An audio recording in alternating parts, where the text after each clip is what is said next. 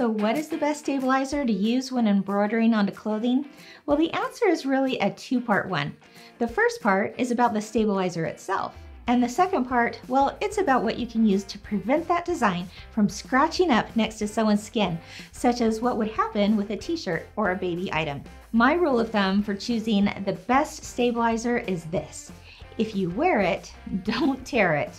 Of course, meaning that if you need your item to stand up to normal wash and wear, like you do when embroidering onto clothing, then you don't want to use a tearaway stabilizer. It's much better to use a cutaway stabilizer that will support your stitches for years of wearing and washing. A medium or heavy cutaway would work really well. If it's a low stitch count, then certainly using a light mesh cutaway stabilizer would be sufficient. So now you may be asking, well, is there anything I can do to prevent the back of the stitches and stabilizer from scratching up against the skin of those who are wearing it? Well, this is especially true for babies.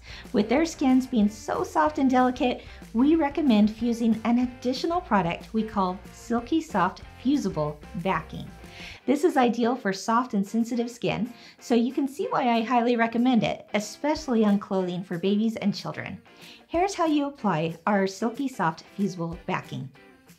After you've finished stitching your design using a cutaway stabilizer, trim away the extra stabilizer around the design.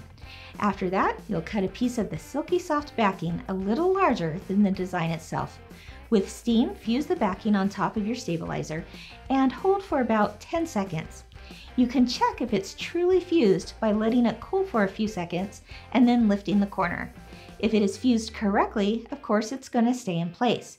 And if it lifts, well, just add a few seconds to your heating time. Your item can be laundered as normal. If after numerous washes you see that the fusible backing is lifting a little at each corner, no problem.